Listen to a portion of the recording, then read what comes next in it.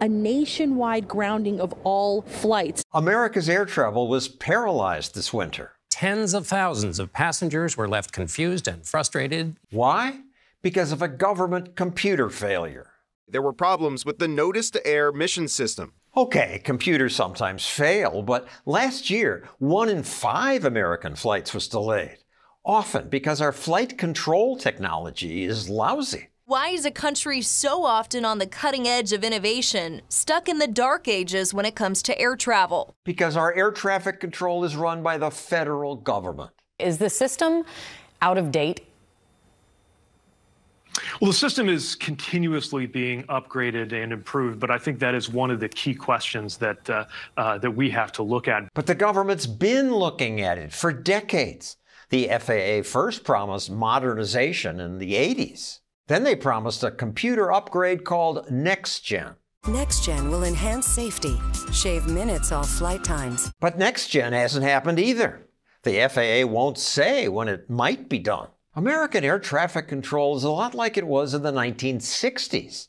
Where is your plane? The information was put on flight progress strips that indicate the route, altitude, and other important flight data. In America, these strips of paper still keep track of flights. Computer printouts of individual flights that air traffic controllers can then manually move around. Printouts, they move manually. We are making every effort to modernize and look at our procedures. Why does it take them so long? This is your government at work. Diana Furthgott-Roth worked for the Transportation Department during the last administration. Air traffic control was in your department. You could have fixed it. You should have fixed it. I had control over a small portion of DOT budget. $1 billion of it. But I was not allowed to take that money, give it to my friend over at the FAA and say, Dan, here's $5 million towards your new computer system. And no one else was allowed to do it either. Government managers have little flexibility.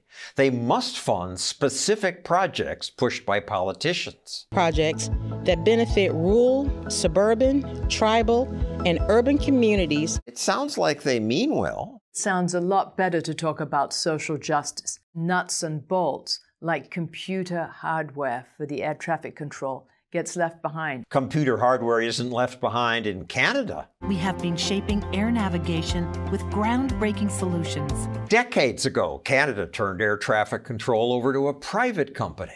They got rid of the paper flight strips we still use. You won't find them in the tower in Vancouver. They're all electronic. See how this one changed color? Right. This is just a better way to track flights. It's not just Canada that does it. Dozens of countries have now privatized or partially privatized. And they innovate. No longer do traffic controllers squint through binoculars. Many aren't even at the airport. Since 2018, the international airport at Saarbrücken has been remotely controlled from the remote tower center in Leipzig. Those things that look like windows, they're digital monitors. I miss my binoculars, but I enjoy that the zoom cameras have different zoom settings I can use, which the binoculars didn't have. I can see the aircraft also during nighttime and a lot clearer than before on the rear tower. A government study found that in countries that privatized, safety stayed the same or improved, costs were lower, and there were fewer delays. What this new tower enables us to do is manage our airspace more efficiently and safer. So why doesn't America do that? Because our government's dominated by crotchety old politicians who don't like privatization and don't seem to understand technology. They talk about those paper strips. They use paper strips in the traffic control towers. Well, yeah, we do. It works real well. Such politicians partner with labor unions. We are the AFL-CIO. And unions do what unions do. They advocate for keeping the same people in the same jobs. Because some jobs would go away under this better system. Some jobs would go away, but others might open up. All these people fight change. And so in America, government still runs flight control. And the old computers keep failing.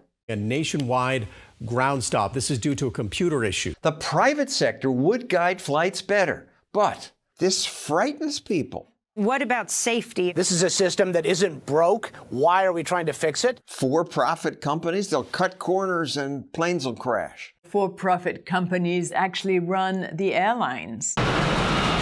What ensures A high quality is competition.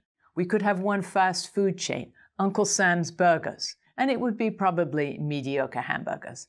But we have McDonald's, we have Wendy's, we have them all competing for your business, and that makes them all better.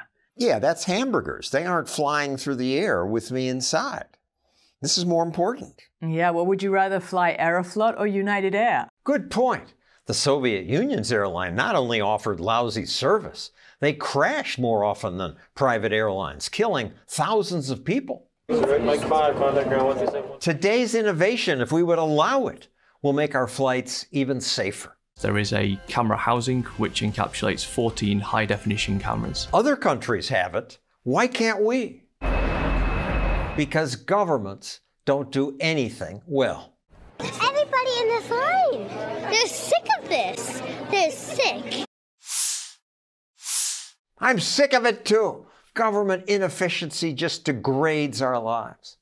However, we're efficient here at Stossel TV. We'll use your money well if you click that button to help us make more videos.